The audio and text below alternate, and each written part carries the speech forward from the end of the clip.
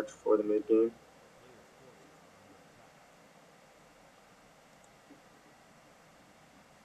I'm sorry, give me 1 second here. I'm gonna turn the sound effects on.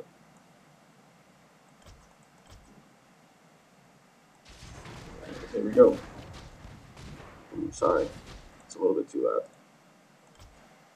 Sorry about this. I just know that some people like the sound effects. I like to hear the certain global skills that make noise and dropping of words and whatnot. As we will see the Witch Doctor rotating back towards mid with this Demon Witch, and it seems like they will be the dual lane to combat the dual lane of the AM and Dazzle. And we will see an Earthshaker Windrunner dual lane against this Puck. Now, I'm not sure about this Earthshaker. He's really not going to be doing anything except soaking up the XP from this one right now. I feel like it'd be a better idea if he went and roamed back towards mid and went for a game. And he went to top. And then we see a stun coming out on these anti-mage casts going out. Chale a little preemptive. Right clicks. Right. And we see a blink coming up from his. Ooh, what a nice blink. Blocking off the line. Excuse me, from running.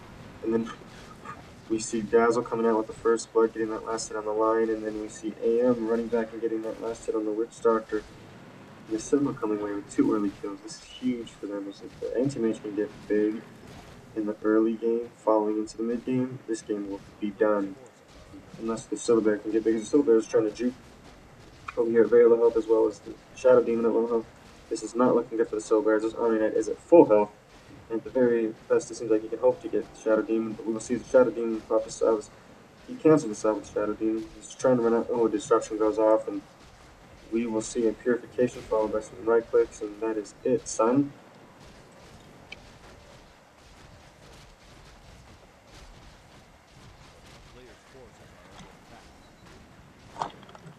Now, I'm sorry about that. See the Earthshaker hiding over here in the jungle, as they have realized that this dual lane of Shadow Demon and Omni Knight will be too much for the Syllabare, and that he will definitely need some help. Just combating the Disruption, Soul Catcher, Purification is such a good combo. It's going to be devastating for him. And anybody else that they do this to. Back down here, we again see this bottom solo laners going against each other. This, I think, is the best way for these teams to play it. I personally enjoy Puck in this matchup. I believe Phase Shift is an extremely good skill. To me, Windrunner really needs to land her skills to do necessary damage to get kills, and Puck being able to Phase Shift one of them, I just think is huge.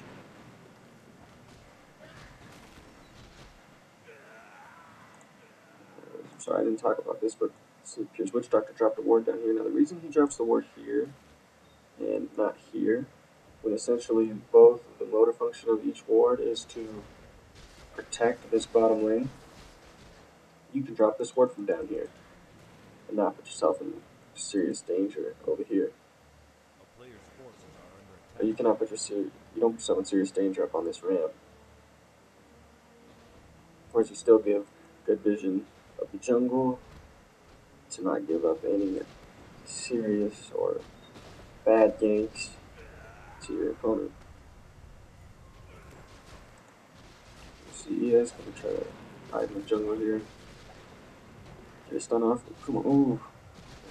I think he could have done it just to get some damage off. I think it would have been a good idea. So we see Witch Doctor pick up an illusion here to do some harassment on this mid lane.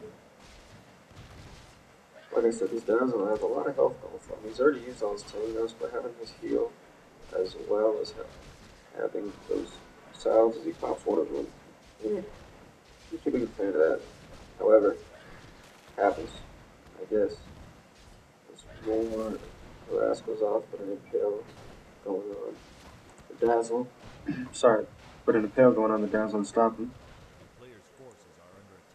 The Witch Doctor with very low health. Salving up, gonna find an illusion rune and run back towards mid. Scourge is doing a very good job of picking up all the runes and not letting the Sentinel get any of them.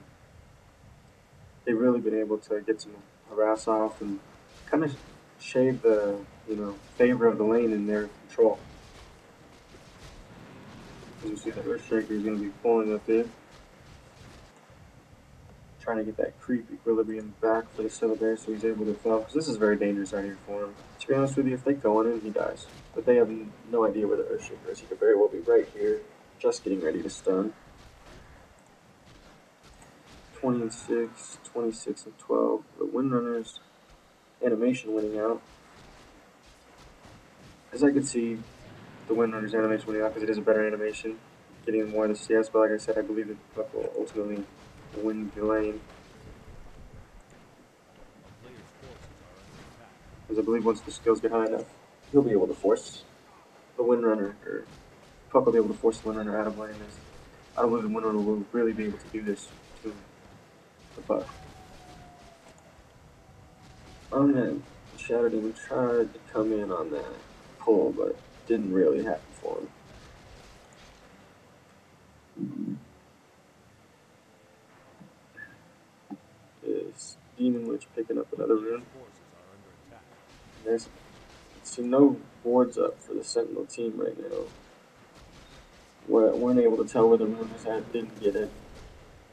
A little bit of an advantage for the Sentinel team.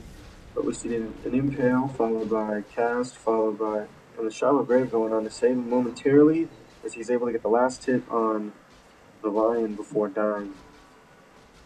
Now, AM was cut out a little bit too far. I'm not really sure he should have been there without Dazzle, because Dazzle's back here getting wards. Or I'm sorry, Dazzle's back there getting a healing salve. And you can't really die in the middle lane to these two. It's just not really on the menu for you. Even though you did get that kill on that Demon Witch, it really doesn't matter. Trading yourself for a Demon Witch isn't a trade at all. You pretty much lost that engagement. All the gold that you might have made killing that Lion, you lost dying anyways. So, not really ideal. Anti-Man sitting on 22 and 4.